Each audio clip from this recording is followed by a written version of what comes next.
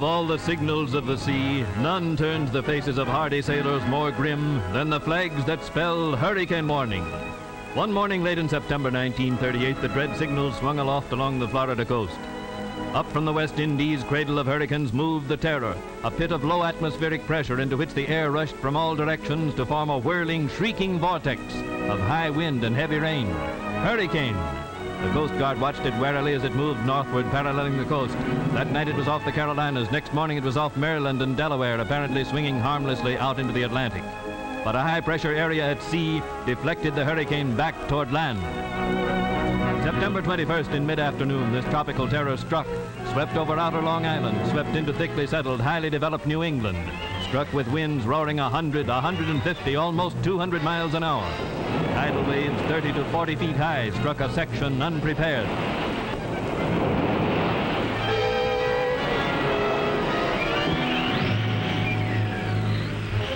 The great wind-driven waves swallowed the sandy bulwarks of the coast, washed away the pleasant beaches of Long Island's southern shore, literally changed the coastline.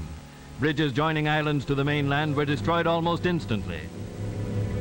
Men risked almost certain death trying to swim to their isolated homes, and the Coast Guard restrained them when it could.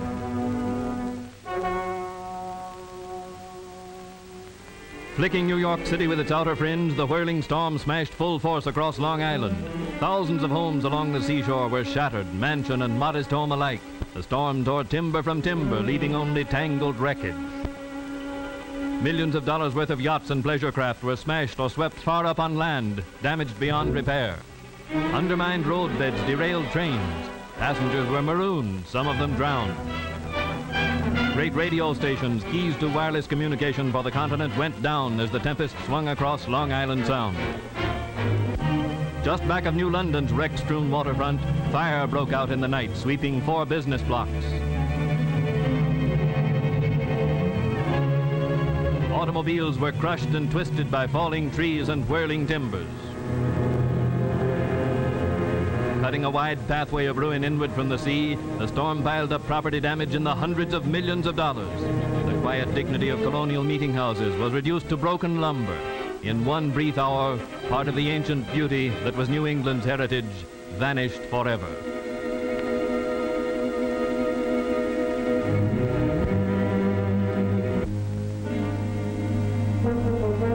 One of the structures which stood out the storm unharmed is this bathhouse at Scarborough Beach, Rhode Island, built by WPA. Even ocean-going vessels were tossed ashore by mountainous waves flying before the hurricane. Rugged buildings which had stood for decades along the stormy coast collapsed. Northward the tempest swept across Connecticut and Rhode Island, across Massachusetts, into Vermont and New Hampshire, and on to Canada. With communication cut off, the full extent of the disaster was unknown for days. The nation waited fearfully for meager bulletins bearing sad tidings. On the watersheds of New England, the storm brought new torrents to rivers already gorged after 3 days' downpour. And so flood was added to the burden of the hurricane. Sweeping down from their headwaters in the high mountains, swirling rivers rose to levels rivaling the disastrous floods of 1936, increasing the difficulty of removing refugees and of carrying food and help into the stricken area. The great dam at Holyoke was a cascade of thundering water as the torrent poured over its crest.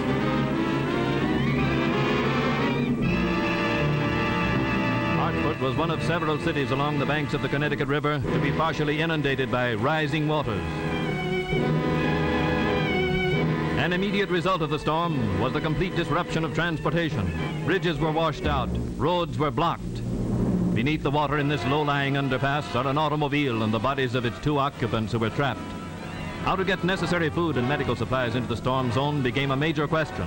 But local relief agencies went into action at once, and the task of rescue began. Neighbor hurried to assist neighbor. Private citizens volunteered to aid police, civic agencies, and the Red Cross. All available boats were drafted into service. Family after family was rescued when rising waters threatened their brief security. True to their tradition of valiant service, the Coast Guard met the emergency with swift action. From the coastal islands, some of which were completely swept by gigantic waves, Coast Guard boats brought survivors to safety.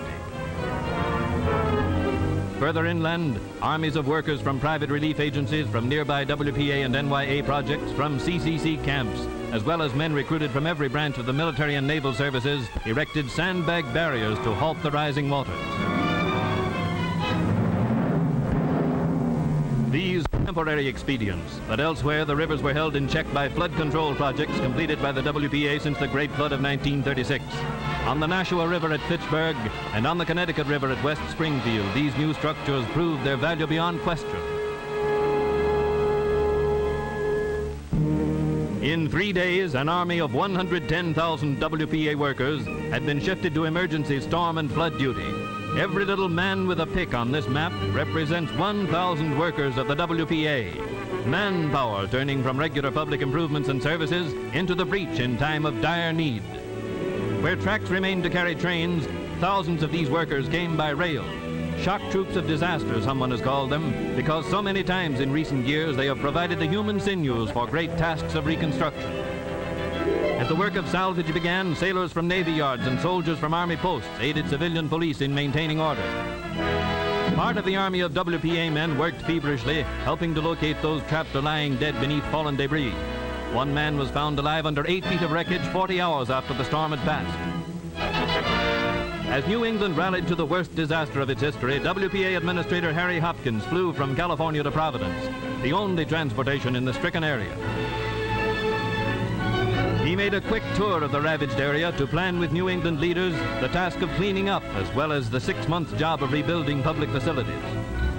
Administrator Hopkins met with the governors of the storm-torn states, pledging the help of the federal government. Women workers of the WPA, along with the Red Cross, provided comfort for thousands of refugees. At Chicopee, Massachusetts, in an infirmary also built by relief workers, they cared for families left homeless by the storm and provided nourishing meals for children whose own homes had not yet been made habitable. Sewing rooms like this one prepared warm, dry clothes for all the needy. Every emergency unit, local and federal, swung into action to distribute food to the hungry. Trucks were commandeered to deliver food, clothing, and surplus commodities to the entire population in the hurricane district. Food centers throughout the stricken area supplied families with provisions which could not be obtained elsewhere. Convenience centers were set up for the distribution of clothes donated by the Red Cross and those made in the WPA sewing rooms. Many of these badly needed garments were shipped from the sewing rooms of neighboring states outside of the hurricane district. Warm clothing helped to check the danger of serious illness.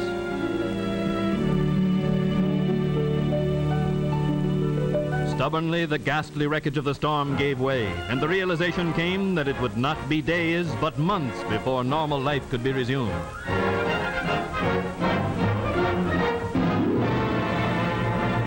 Women clung pathetically to their household treasures. Men did the heavier work and tried to save what they could.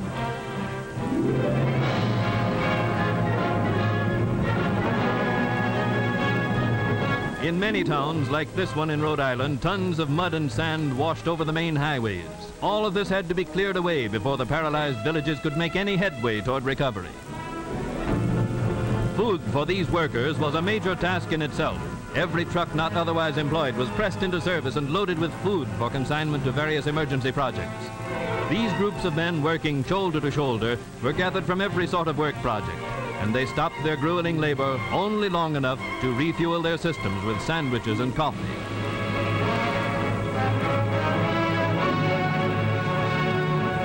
But man needed the help of machinery in his task. Huge sections of broken homes, roofs, whole wings, porches were dragged to open fields to be burned. These were the well-built homes of peaceful New England, destroyed by the awesome power of a tropical hurricane. Every saw in the storm area bit deeply into fallen giants that had been a feature of the beauty of New England. Here youthful NYA and CCC workers vied with older men. Trees were down everywhere, across streets, on telephone and telegraph wires, on houses, and New England could not get going again until they were cleared away. Rivers had roared over their banks in whirling fury during the storm, and now tractors and cranes attempted to guide the streams back into their natural channels. Along the Mohawk Trail in Massachusetts, whole sections of roadbed were washed into the streams below. Workers piled hundreds of tons of dirt into trucks and filled in the danger spots. All over New England were thousands of emergency repairs to be made. Public facilities which must be restored for a resumption of normal living by all the people. A job for manpower. A job's more for the WPA's shock troops of disaster. New England saw them in 1936 fighting flood, just as the people along the Ohio River and the Mississippi saw them in 1937. The call may come from a great drought on the plains or a raging fire in the timberlands.